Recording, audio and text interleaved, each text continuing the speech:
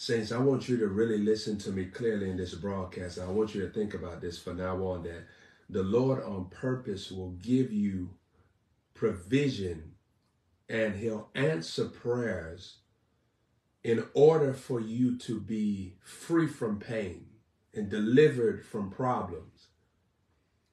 The Bible talks about in Psalm 34 that the Lord, many are the afflictions of the righteous, but the Lord delivers him out of them all. The Holy Spirit has a motive every single day to deliver you out of stuff that are problematic, issues that you have.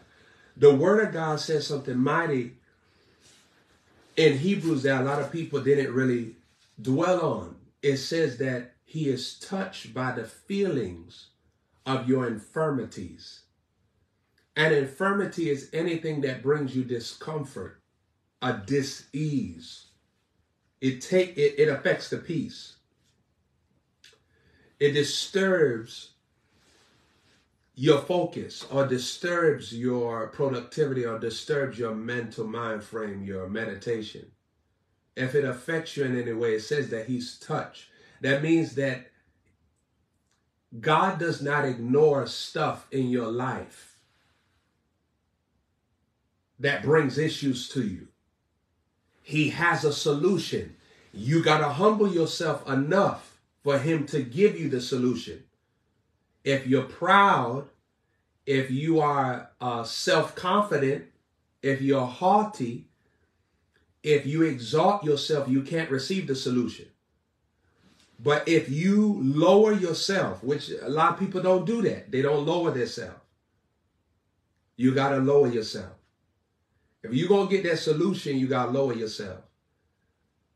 The Spirit of God already has daily answers and solutions for things that are problematic. Like, let me just give you a scenario right now. If somebody came to your apartment right now, your house right now, your hotel room, your hospital bed right now, and they came to you and said, I come to arrest you because there's been warrants out for your arrest. And they come arrest you right now and they take you to jail. You shouldn't get scared. There's a solution to come out of that. Now, if people get a hold of your business, yeah, they'll yap, they'll talk. But you can't live your life out of the lens of people watching you. You got to live your life out of the lens of, I want to be led by the Spirit and find the solution that he has for me. What is the way that you find the solution that God has for you? You have to be a person that focused on praying in the Spirit, because the Spirit of God is the only one, Jesus said, brings to your remembrance everything that I've said unto you. It is the Spirit of God that brings unto your remembrance the things that is needful for you to ponder, for you to collect in your mind, and for you to dwell upon. It is the Spirit of God that brings it to your remembrance. So you have to pray in the Spirit. And you have to pray in the Spirit with complete focus and passion and dedication. If you are a person that don't pray in the Spirit, you're going to make jackass moves. You're going to say jackass words. I can't tell you the amount of people that don't pray in the Spirit. Something going to pop off and you're going to do something stupid. You're going to look like an asshole. It's saying on purpose. God going to let something happen in your life, and you're going to be tested, and the asshole going to come out of you. And when you look back at it, you're going to be like, oh, what a dummy. What was that? Praying in the Spirit is a dosage that everybody will need. You cannot make wise decisions forever without praying in the Spirit. You can't. You'll need to pray in the Spirit so that you do not speak something stupid, connect with somebody stupid, go somewhere stupid. I was thinking about it today. You know how many people have gotten hit by stray bullets? But what if they was led by the Spirit? The Spirit would have told them, don't stand right here. The Spirit would have unctioned them, don't go here today. The Spirit would have unctioned them, don't think like this. Don't pursue this today. And that stray bullet will never hit them. You know how many people send their children to school on a day, and if they was led by the Spirit, they will hear the Spirit say, don't send them to school today.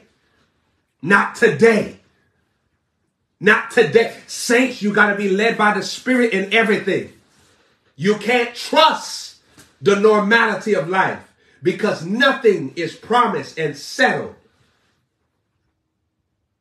You know how many people went into 9/11 on that day? And that was when the planes hit.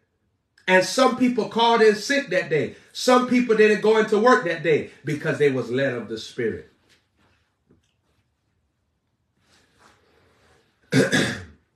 Being led of the Spirit requires a lot of focus and attention to moments, because even though you think things are going as normal as it always goes, there may be something deadly, destructive, embarrassing, shameful, unseen against you.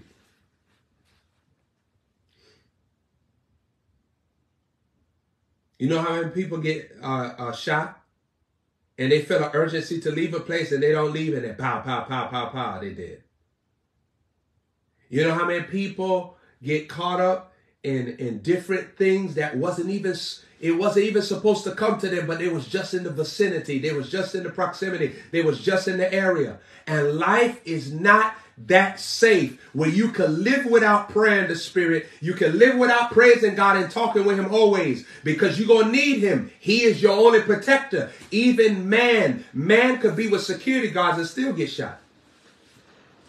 Security guards can only do so much. Think about what I'm telling you.